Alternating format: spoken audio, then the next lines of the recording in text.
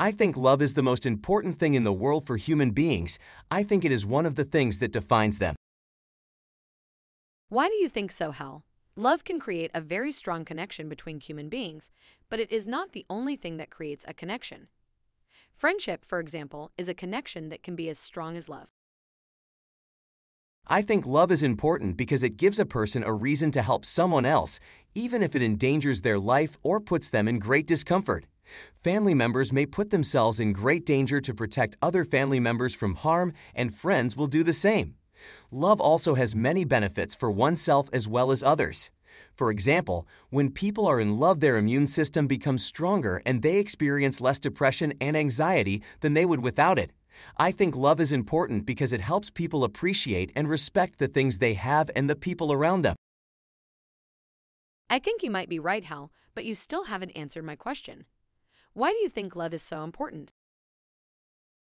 Well, I just said that it creates a strong feeling of connection among human beings. The strength of this connection makes it difficult for people to harm others or themselves, to fight against other people for dominance, power, or wealth. For example, if one person fights another person over something valuable, such as a valuable painting or a valuable piece of jewelry, they will likely become violent and cause harm to each other. However, if they are in love with each other, they will have a strong desire to defend each other because of their strong bond. I believe you are correct, but love is not the only thing that creates a connection between human beings. For example, there are many people who do not have many positive feelings about their life and/or family members. When someone is depressed or sad, it can create a very strong connection between them and others, which can keep them from harming themselves or others. There are also people who have to go through everyday activities such as work, school, or driving walking, where they constantly experience stress and therefore need an outlet for their stress. A connection with others can provide them with this outlet. It seems that there are many different things that create a connection between human beings, all of which are important in their own way.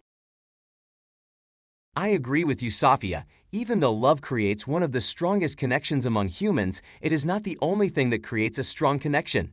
However, I believe love is still one of the most important things in life for human beings because it helps people connect on all levels to each other. For example, love between family members helps keep families together and therefore provides them with support on all levels. The same goes for friends who are always able to rely on each other to help them through hard times or provide them with an outlet for stress. I believe you are correct, Hal.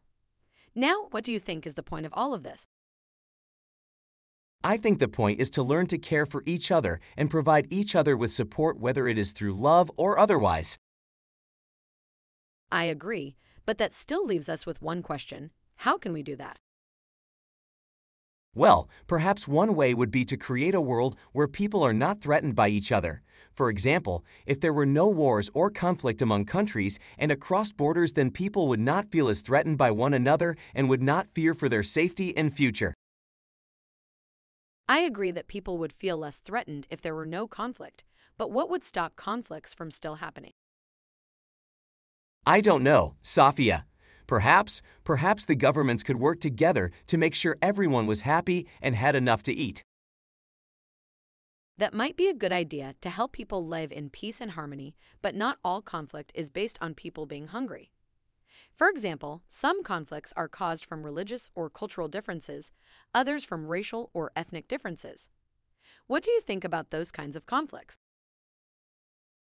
I think those kinds of conflicts are harder to solve because they can also generate a lot of negative feelings towards other people, which might make it harder for people to feel positive feelings towards each other even if there is no conflict going on.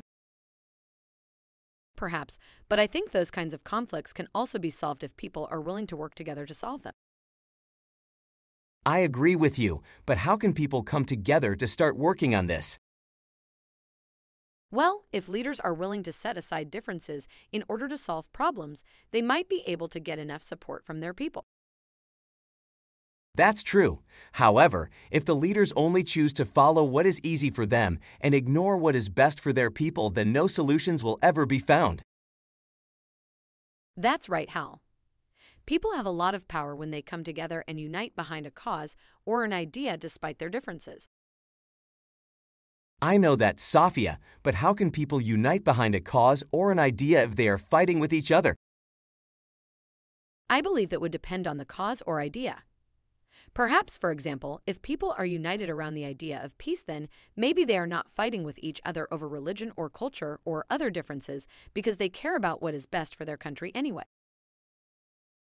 I agree with you, Safia.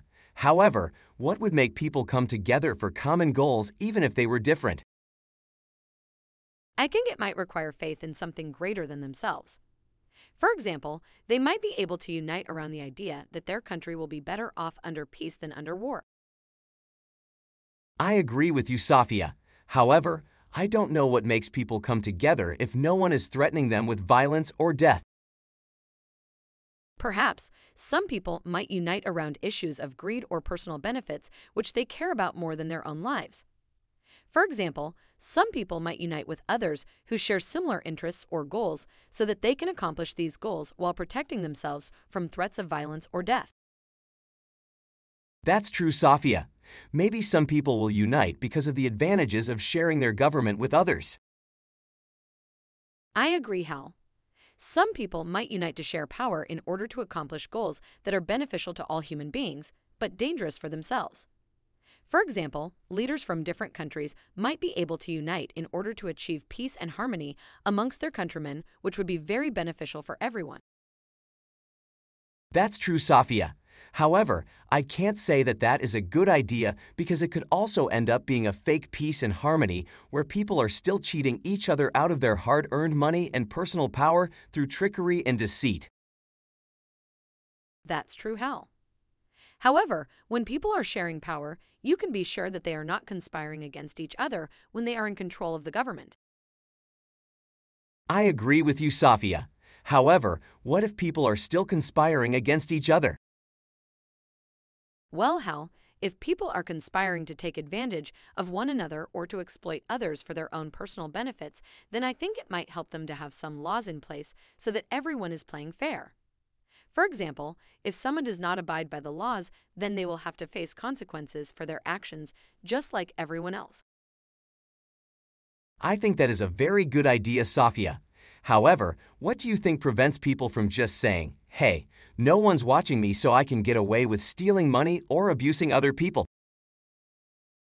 Well, Hal, for one thing it might be that if they are caught, then they will have to pay for their crimes through consequences or punishments. Another thing is that other people will also be watching them to make sure no one takes advantage of them, since everyone is accounted for when they are sharing power in their country. That's true, Safia. However, I am wondering if there is a way to ensure that no one tries to take advantage of others. Well, Hal, perhaps through education and awareness, people will learn that no one is above the law and that everyone who works together has equal rights. I agree with you, Safia, but what if they are not willing to share their power with others? What if they do not want the government to have the right to control them? Well, Hal, one thing is for sure. If people do not want to work together, then they will have a very hard time trying to accomplish anything for themselves because they might have a lot of negative feelings towards each other, which can lead to violence and war. I agree with you, Safia. However, what keeps people from fighting each other over power and wealth? I know that can be a big problem sometimes. I think people might be able to overcome their differences when they are united under the idea that if they fight amongst themselves, then everyone will suffer. I like the sound of that, Safia. However, what if people are still not willing to share power, especially in countries where there is religious persecution or political oppression? Then, Hal, I don't know if anything can stop them from fighting because it seems like they will never be happy until they get what they want. But, Safia, if they don't get what they want, then they will never be happy. It's a vicious cycle. I think that is good, Safia. However, I don't know how to stop people from fighting amongst themselves. Well, Hal, I think the only thing that can help with that is if everyone is living on equal terms where they are not trying to take advantage of anyone else. For example, if everyone in a country is living well enough, then they will not want to hurt each other because they will be satisfied with their own lives. That's true, Safia. However, what keeps people from living on equal terms and giving to everyone else? Well, Hal, it might help to have a government that is there to protect people from threats of violence or death. It seems like if someone is trying to take advantage of another person, then the only thing that they can do is fight back in order to get away from their threats.